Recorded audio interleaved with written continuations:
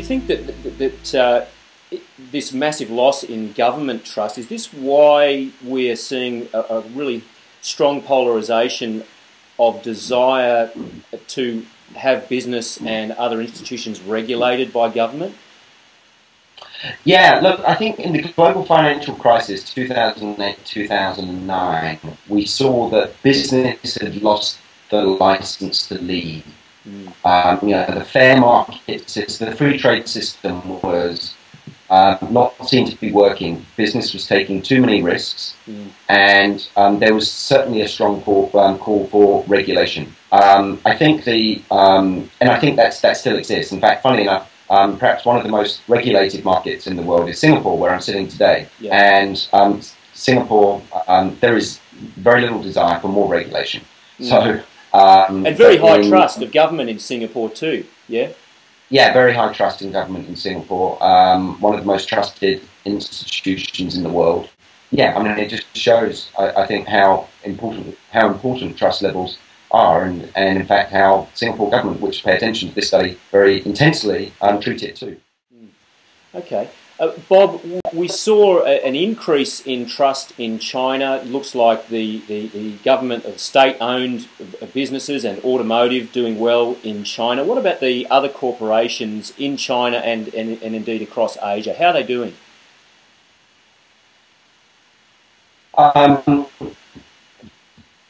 Around the world, we see that technology is the most trusted industry, regardless of market.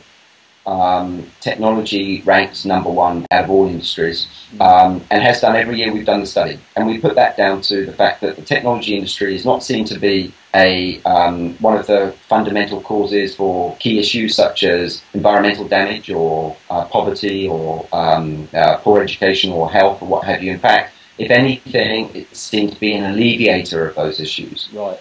So the stakeholders' day-to-day experience generally is enhanced by their experience of technology. Even if, some things go wrong every now and again, our lives get better and more convenient as a result of technology. They're seen to be largely as visionary and enabling us to do more things better. So they always seem to rank top of the pile. Yeah.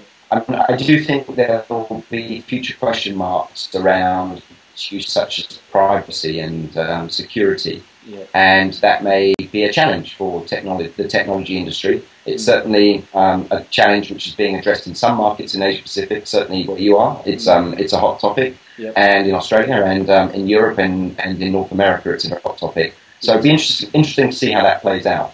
On the converse side, the industries which unsurprisingly perhaps sort of fare less well are the financial services industries, and they haven't recovered from the trust erosion post the global financial crisis.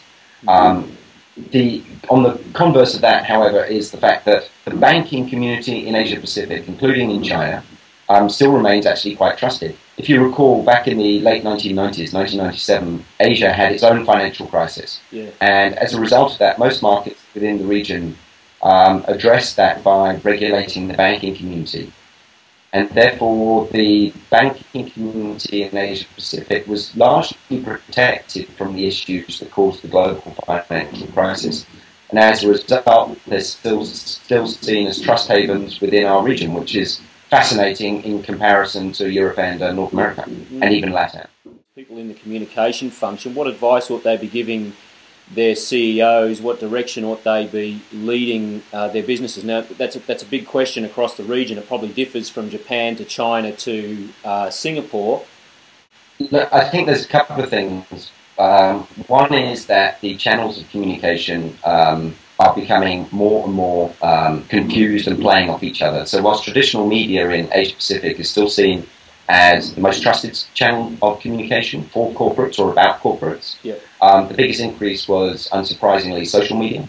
But the difference between social media, corporates' own media channels such as their websites, hybrid media, which is this cross between a traditional news outlet and maybe an online source, so something like BBC.com would count as hybrid media, or the Huffington Post would count as hybrid media, Okay.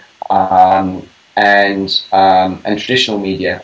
The difference between all those four types of channels of information is diminishing, and therefore no single channel is suitable as a standalone communications source for communicators to be relying on. They've got to communicate across multiple channels, and not only that, they've also got to be able to communicate multiple times. In fact, 3 to 5 times for any message to be believed. But above and beyond the channels of communication and the amount of times that people need to be able to communicate, we asked the stakeholders around the world, general population as well as informed publics, what are the key criteria that you expect business to do well at to be trusted? And at the top of the list, across most markets, comes the good news for business is that things like quality of product or service still rank highly. Yep. But alongside that are things like listens to customers, behaves ethically or transparently, and also certain elements of commitment to the local community, especially the environment. So we saw this year a very strong divide between what are the traditional operational factors that have driven corporate success and trust in corporate, such as return to investors, treats employees well, delivers great product. And that is now mixed with more societal criteria that determine trust. And those being issues of ethics and customer engagement and reacting to customer issues, etc., as well as commitment to the community. So I think what this means is that corporates need to be thinking beyond communicating just about their core products and services and just about their financial results. They really need to be thinking about what is it that determines their trust levels. And that varies, as you say, by market. And how they are really mapping out against those. You know, in the engine room of many of these corporations, you have access to CEOs and to senior corporate communicators. How do you think they're doing? The traditional areas that business has always operates around, I think businesses naturally got quite good at, but they're not very good at the things which are perhaps more to do with the software of the business. And I don't mean software as in a program, but the hardware around business and how it relates with its customers, how it relates with society. And they don't even know how to measure that in most cases.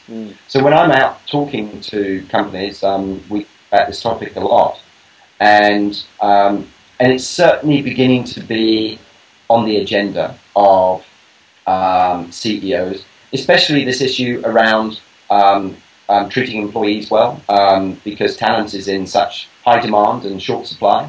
So that's become a very key concern for corporations, and whether some of these other factors like how proactively transparent they are, their commitment to the community, whether that actually helps them solve the talent problem. Bob, what about the dimension of effort that corporations are putting into the different communication functions, whether government affairs and regulatory stuff, media relations, social media, employee communications? How is that mapping out? Are you seeing that corporations are putting the right amount of focus in the right areas, or would you like to see something different? Yeah, I think there's two questions in one there, really. I think one is the type of communications they're doing in terms of government affairs and perhaps CSR-related work and what have you, compared to their just communicating about their core business. And I think really there's still, especially in our region, and Australia stands alone in this, perhaps Australia, Japan stand alone in this. In our region, I think there's still an evolution of the role of business from being very much, if you look at many multinationals in Asia Pacific, traditionally it's not been that hard to do well in Asia Pacific. It's, you know, you came here, you had a great brand, you made your brand known, and people would want to buy your brand because it was innovative American or European products. And these companies became good in Asia at managing their distribution channels, marketing their products, but not really having to do an awful lot else to be successful. Over the last 10 years, I think that landscape has changed significantly, where they're under a lot more pressure now to actually also commit to their local communities. I think they're also under pressure from local competition. You look at the pharmaceutical industry, for example, and the whole issue around generics puts an awful lot of pressure on pharmaceuticals in Asia Pacific. And therefore, I think companies have got to do more than they are doing to build strong relationships with governments, build strong relationships with the NGO community. Certainly, I don't think that really has got through today yet. Some companies, of course, have begun and are beginning to do quite well, but I don't think they resource that enough. On the other side is, are they communicating through the right channels? You know, are they mixing social media and traditional media, etc.? Well, I think it's coming. I think there's a lot of stuff in social media which is innovative and cool, which companies are experimenting with, and they're beginning to be able to see that they can also measure through social media in a way which they've never been able to measure before. However, I think that it's still largely experimentation as opposed to being central to the communication strategy that that companies are working on. So I don't really see traditional and social as being the issue. I think the landscape has already changed, so people shouldn't be differentiating them. Any idea that they want to communicate about needs to be able to play across all channels. Do you see leakage from one industry to another, either in a positive or a negative way? Or is it, you know, banking and finance are struggling with reputation or with trust, and that just stays contained in that industry? Because you measure across the four institutions, and business is sort of one lump. To what extent is it one lump, or versus the stovepipes of the particular sectors? Yeah, I think that varies from year to year, depending on maybe what the state of, you know, a lot of levels in trust are driven by the state of economies, although not solely driven by the state of economies. So when it's good times and we're all doing well, business generally does better. And when it's bad times, business generally does poorly. But if you look at the differential globally between technology and trust levels in business overall, technology is somewhere in the 70% range as a trusted industry, yet business overall globally is at 47%.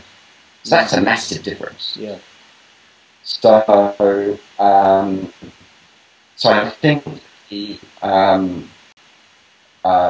I think there are some lessons for companies. Look at some of the things that technology companies are doing. You know, maybe financial institutions should be thinking about how they should talk about their technology, which they all use and invest in significantly, enabling people to manage their finance securely and safely. And maybe that should be their core to their message, because that area seems to actually be much more trusted than just talking about, you know, returns from savings or something like that. Bob, what's your advice to CEOs? If a CEO, you're meeting with a CEO and trust is down a little bit, is there anything you can tell them that can help lift, you know, gain trust a little more quickly, get some quick, easy runs on the board? I think if there's one thing that stands out to me, it's that two-way engagement with their customers is critically important, and they need to make that meaningful. So stop talking at your consumers, listen to them, get them engaged, and get them to help co-create your future. Hey, thanks, Bob. Thanks, Ant. Nice to speak with you again. You too.